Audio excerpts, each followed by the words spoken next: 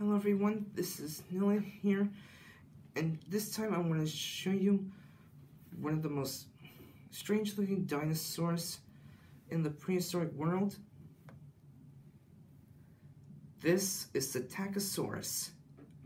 Psittacosaurus means parrot lizard because it has a beak on the end of its mouth that looks almost like a parrot.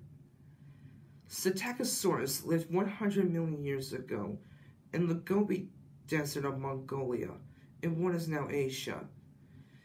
Psittacosaurus is a herbivore. He uses his beak to grind up the plants he eats. At the end of his tail are quills.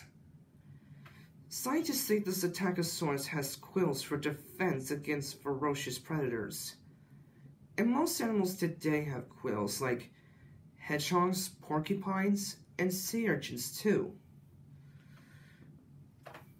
And oddly enough, you're looking at one of the earliest of the ceratopsian dinosaurs, meaning the horned dinosaurs like Triceratops and Styracosaurus. But even though this creature doesn't have a horn yet, it's still one of the earliest of the ceratopsians, because I noticed these little, like, horn things on the side of his head.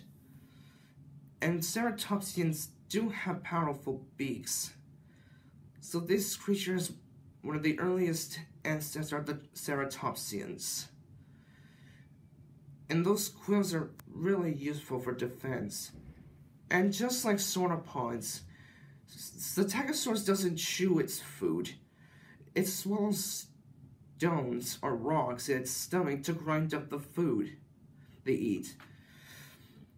And I must say, he is one bizarre and cute-looking little dinosaur.